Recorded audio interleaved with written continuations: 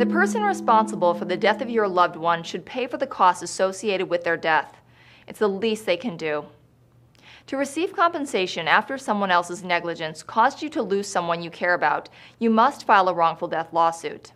There is a lot of confusion about these types of lawsuits. One of the most common questions we hear is who is responsible for filing the lawsuit?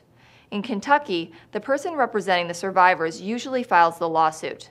This person can be an immediate family member, such as a spouse, child, or parent, distant family members, or anyone who is impacted financially.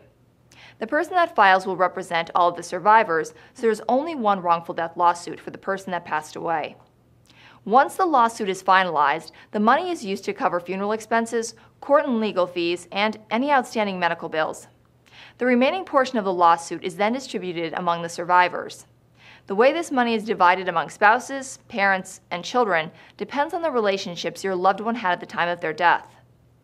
Filing a wrongful death lawsuit can be a complex and emotional experience. Having an experienced attorney on your side can help.